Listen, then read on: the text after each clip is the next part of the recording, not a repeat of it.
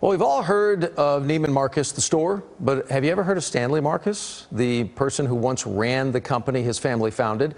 He was a friend of President John F. Kennedy, who, of course, was assassinated 60 years ago today. Andrea Lucia sharing the story now of the warning from Marcus to the president that he felt Dallas held the potential for violence. At SMU's De Goyer Library, you could find Stanley Marcus's collection of personal letters, news clippings, and the photographs signed by former presidents. It's a fascinating collection. Ann Peterson, the library's curator of photographs, says the one-time head of Neiman Marcus was a prolific writer. He had a policy that if anyone wrote to him, he would answer. So that was a lot of correspondence going in and out.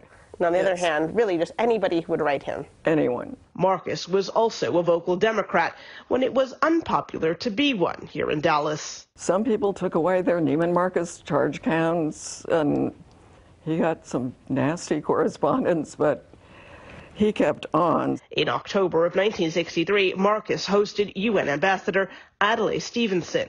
There were hecklers, people screaming and yelling in the crowd. Someone spit on Stevenson. One woman hit him over the head with a placard.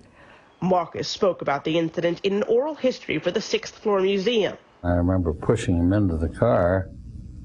The car was surrounded by people. I got in, closed it, locked the door, and they started rocking the car.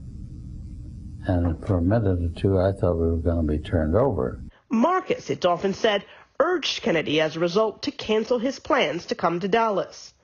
But in a letter following his visit, Stevenson wrote Marcus, "I have urged President Kennedy not to delete Dallas from his forthcoming itinerary." 1 month later, the president was dead. Marcus went on to have the remarks Kennedy had prepared to give in Dallas printed as the unspoken speech, and he bought ad space in the newspaper on New Year's Day for his own letter titled "What's Right with Dallas," urging residents here to be more tolerant and open-minded.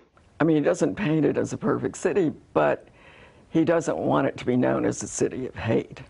His collected papers capture a pivotal time in Dallas history. Its politics, its fashion, and its reputation. But the more I work with the Marcus collection, the more facets it has. In Dallas, Andrea Lucia, CBS News, Texas.